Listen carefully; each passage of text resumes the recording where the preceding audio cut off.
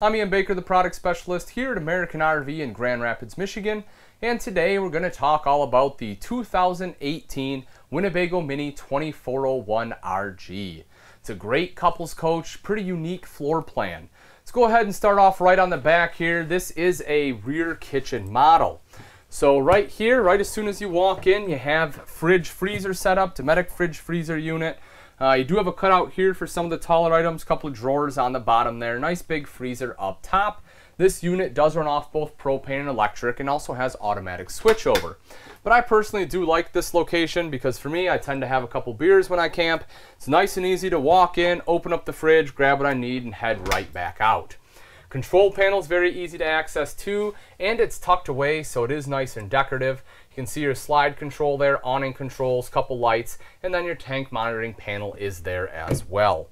The other thing I like about this, right underneath here, take a look at that storage compartment. Nice and big, so you walk in, kick your shoes off, your flip-flops, toss them right in there. Now you're not cluttering up this whole space. Moving further into the kitchen, we get into the countertop itself. You'll see you do have pretty good prep space throughout here, but they have given you even more by giving you both the cooktop cover and dual sink top covers here. So this whole thing is usable space. The cover, this guy just folds right up and back here like so. Now you do have this nice backsplash here, but this kind of doubles the backsplash too, plus it's a little bit easier to clean. Right there you have your 3-burner cooktop. Front one is high output. And then an oven underneath in case you want to do some baking. If we take a look at the storage underneath here, look at that. Nice bank of 4 full extension ball bearing drawers. You can see how big those are, so you have plenty of room, not just for your silverware, but everything else you want to put in here. Whether it's, some of your serving utensils, large knives, hot pads, whatever else you need to toss in there, you certainly have the drawer space to do it. Then underneath the sink right here, you have some additional space. That way you have place for your cleaning supplies and things of that nature. Right up above that's your double bowl sink here. As I said, you have the 2 sink top covers. Both of these are cutting board quality, so feel free to turn them over. Use the bottom here as a cutting board. That way when you put them back, the nice side still stays up. You can see the double bowl stainless steel sink there with the high-rise faucet. You have the window right above that for natural light, and then up top here, up top we have 2 LED lights. That way during nighttime you have a lot of light there as well. As far as plugging things in, whether it's a coffee maker, toaster, blender, you're going to want to plug some stuff in your kitchen. You have 1 electrical outlet right here, and again, plenty of space. Or you can set something over here, put your cord right here behind your sink, and plug it in right over here. So a couple different options of where you want to plug things in. You also have a dual USB port there, so if you need to charge some cell phones or something, you have a place to do that. Hood right up top with a light and fan, microwave up above that. There's the weight of the unit, 5,120 pounds. Storage all across the top here as well. You can see that right there. And then more storage here above the sink. Moving further into the floor plan here, we'll move over to the slide out. So the slide out kind of has 2 pieces in here. It has this nice jackknife sofa and this huge wardrobe we'll get to in just a moment. But the jackknife sofa is great. You actually have a really good viewing angle in this floor plan to the TV, which is really cool. Right from here you can see that. Again, as I said, it's kind of a unique floor plan. Quite comfortable, and this does drop down into a bed as well. So if you need additional sleeping space, just like most jackknife sofas, you lift it up, then this whole thing drops down into the bed there. What you will notice though is the storage you get underneath.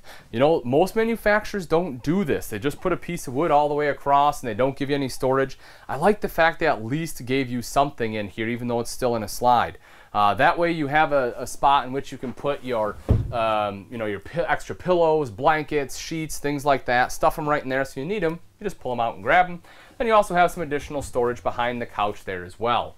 Couple windows for some natural light, LED here, and then storage across the top. Moving across the way, right over here is the dinette. You want to talk about having great conversations? You have people in the dinette, you have people in the couch here, makes for great entertainment value.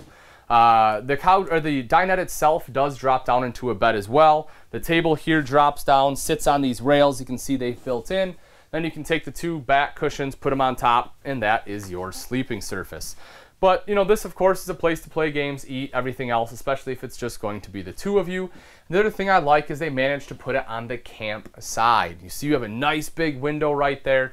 This one not only gives you that natural light, but this is the view you want. You're looking out to your campsite instead of out at your neighbors. Right up above that, as I mentioned, boom, there it is. Big TV straight across from the couch. You're able to see it perfectly. Multimedia center right next to that. That unit controls the speakers both inside and outside. It is Bluetooth capable, and it's a DVD player. It's already hooked up to your TV, so if you want to watch a movie, you can pop it right in there. And over to this side here, you have a perfect spot to put some of those movies or whatever else you want to stuff in there. If you look directly above me, you will see this unit does have ducted AC here. That is ducted throughout. The thermostat is right here on the wall. This controls both your AC and your furnace. Let's talk about the rest of this slide though, and that's this guy right here. You ready for this? Look at that storage. It is absolutely massive. Then up top, they give you a hanging rod there. So this is kind of cool, you know, because you can hang your clothes here. The bathroom is right across the way. The bedroom is here. So, you know, makes it nice and easy to grab clothes, go into one of the rooms, change, do what you need to do. And you have enough room down in the bottom here if you want to put, you know, a dirty clothes basket, something like that. You can do that. Or whatever else you want to store in here. I mean, it's huge. You know, it's the possibilities are almost limitless as far as what you can store in there. So we're going to go into the bathroom here first, then we'll check out the bedroom. But before we do, one of the things I want to talk about quickly are the doors here on the inside of the Winnebago. And I talk about this in all my Winnebago towable videos, or at least I try to. The reason is these are some of the best interior doors you will find in an RV, period. The reason is, look at this. They actually frame them out in wood. Most manufacturers use plastic, right? And it just doesn't work very well. They're generally not square. That is not the case here with the Winnebago. It opens and it shuts. Look, there's almost no slop there. It's just like you have in a house. It's residential. It's just the way it should be. And it's like that on all the doors. This one is the exact same way. It's not going to pop open on you. You know, it actually shuts when it's supposed to. And I know it seems silly, but I'm telling you, when you're out there shopping, compare the doors and you'll see exactly what I mean. There are two entrances and exits in the bathroom of the 2401. The one into the main living area, the other one here into the master bedroom. Right in between the two, you have your foot flush lever toilet. Nice porcelain bowl on there as well, so it's easier to clean. Directly above, you have your vent fan to quickly help moisture escape. And then right over here, you can take a look at the vanity. You'll see the nice stainless steel bowl in here, some additional storage there underneath, electrical outlet for anything you need to plug in, mirrored medicine cabinet up top with both storage behind that and some storage off to the side. Right here's the neo-angle shower. As you can see, it's a pretty good sized shower. You know, I'm not a small guy, about 6 foot, you know, around 200 pounds, and I have plenty of room to be able to move around and shower quite comfortably. The other thing I like are the shower doors themselves. As you will notice, the doors are in a roller track, so that way when you're done showering and you open it up, all the shower goes down the doors and into the shower pan rather than all over your floor. Directly behind me here, over to this side, is the hand wand, and again makes it nice and easy to wash off. You can grab that and do what you need to do. And directly above me is a skylight. Now, as I said, I'm 6 foot. I can still stand underneath the ceiling here, but if you're a taller person, the skylight does give you that additional headroom and also lets in a lot of natural light during the day. Then right over to the side here, take a look at this. You have this beautiful linen closet, plenty of room here for towels and everything else you need to store. A little bit of additional there on the bottom, and then you have a robe hook here on the door itself. In the bedroom here, you'll see the walk-around queen bed, nice and easy to make it up, and you also have storage here underneath. Notice how nice and high this bed comes up, so it is quite easy to access the storage. Now there's your propane tank cover over to the side of your propane tanks. That is how the manufacturer ships it, as we just got this unit in. But again, point I want to make, very simple to access that storage. Nice struts on here as well. Over to the one side there, you see the wardrobe, some good hanging storage right there. So not only do you have that monster wardrobe out in the hall, but you have the little side one there too. On this side, you get a nice nightstand, as well as a large drawer here for anything you want to stuff in there. And you also have dual USB port as well as a standard plug-in, so if you want to charge your cell phones at night, or if you have to sleep with a CPAP machine, you have a place in which you can put that. Couple LED lights in here, make it nice and bright, also great for reading, and then storage all the way across the top. You will also see right up top here you have a vent, so you can get some good cross ventilation. TV hookups here, as well as your King Jack TV antenna. It's a low profile antenna, makes it nice and easy. You just have to turn it to find the signal rather than raising it up and having to worry about bringing it back down while you're breaking down camp. You also see windows on both sides, again, to help with cross ventilation. The far side is an emergency exit. And this is a secondary door here. I actually do like this. You know, it does take up a little bit of wall space, but if you have guests that are staying the night, 'cause you do have a couple places they can stay, this lets you kind of sneak out, you know, early in the morning, or maybe if you come in later at night, you can come in, you know, while they're sleeping, whatever the situation may be. But I do like having the secondary entrance there. Now that we've seen the inside, let's take a look at some of the outside features on the 2401 RG. Starting right up front, power tongue jack here. This makes it nice and simple to connect and disconnect from your tow vehicle. All you have to do is touch the button here to raise and lower the tongue. You'll also see you have a light right up front, so if you want a little extra light, if you're hooking up or disconnecting at night, you can turn that guy on. Right behind that, this is where your two 20-pound propane tanks will go after we install them right here. And as you saw, it does come with the cover. And then right behind that are the rails for your battery there. Coming up the front, black diamond plating. This helps protect your front end from some of the rocks and debris that will get thrown up by your tow vehicle. Come around to the side, you can take a look at the pass-through here. Nice magnetic latch on there, so just set it and forget it. You don't have to have a plastic clip or anything that's going to break off. And if you look inside there, you'll see how nice and open that is. The other thing you will see is on the far side over there, you can see that battery disconnect. They generally put that on higher end RVs. The nice thing about the disconnect is rather than having to get into the battery box, you know, undoing the strap and then undoing the battery, all I have to do is flip a switch, kills all power to it. That way you're not having that constant power drain. Because even if you turn everything off inside, there's still going to be a drain on the battery unless you disconnect it or hit the disconnect switch. Right underneath here, a couple things I want to point out. One, propane quick connect. If you're someone that likes to grill, you want to, you know, do some grilling while you're camping, instead of getting the little green bottles, just plug it into that guy right there. It'll feed off your 220s instead. Also, this has a huck bolt frame. You can see some of the huck bolts right up here there. A couple advantages to the huck bolt. One, generally when your frame rusts out, the first place it starts to rust is right on those welded seams. So by not having those welded seams, you really reduce the chance for it to rust there.